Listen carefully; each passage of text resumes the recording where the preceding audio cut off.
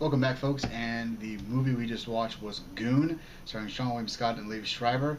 The movie is basically about a guy who's sort of down on his luck. He's from a family of very bright individuals. He's got a father's a doctor, his brother's a doctor, but he doesn't quite have the brain power to match that success, and so he's spending his days as a bouncer at a bar. Turns out that he can not only take a beating, but he can dole one out when he goes to a local hockey game and gets into a fight with one of the players. The coach on the team sees this and brings him in, even though he has no idea how to play hockey. He doesn't even know how to skate.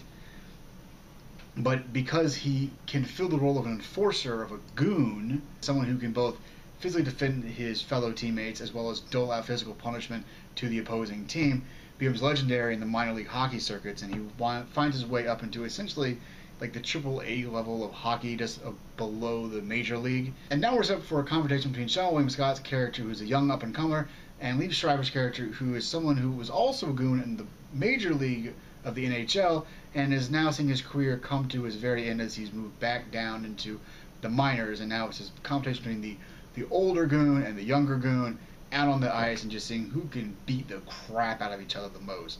I have to admit, probably the most enjoyable part of this movie is watching Sean William Scott beat the crap out of people and also get the crap beat out of himself as well. But it was interesting to see him play a role which wasn't so over the top, so a Stifler kind of character. He's a very humble individual. He knows that he's not an intelligent person, but yet he's using what abilities he has to make the best out of his life. And you find yourself rooting for the guy. He's just a nice, honest guy, and it was refreshing to see him play a role that was so different than what we've seen him play.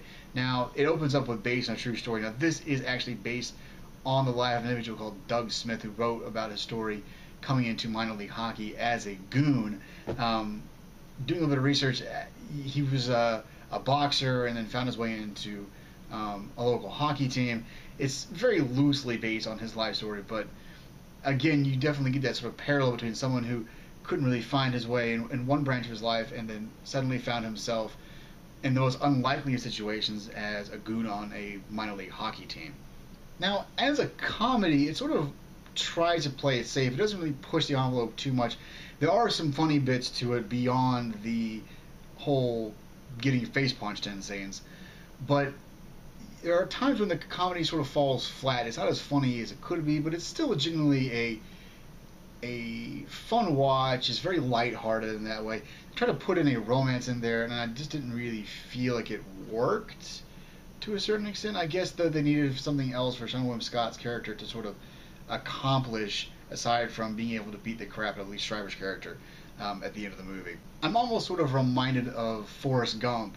Forrest Gump, getting a character who had mental retardation and other physical ailments that sort of held him back, but he was a very fast runner as he got older, and that's how he got into college and how he got his degree. Was he had a football scholarship, and the only reason he was on the team was because he could take the ball and run really fast, faster than anybody else, and get to the end zone and score the goal.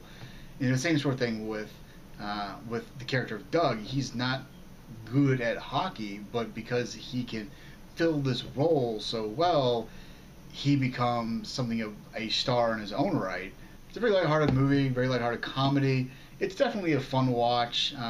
Although if you don't really want to spend the time to watch it, you could probably go on YouTube and search up Goon best fight scenes, and you could probably see, in my opinion, the most enjoyable parts of the movie probably in a 15-minute clip here on YouTube. But again, it's a nice little story. It's nice to see Sean William Scott play a character that's very different than what we traditionally see him play in movies. And as a hockey movie, I think it probably delivers pretty well. Again, the only major other hockey movie I can think of right now is the Mighty Ducks, but there you go. Now, Netflix gives the movie a 4 out of 5 stars. I don't know if I give it a 4 out of 5 stars. I'd say 3.5 maybe.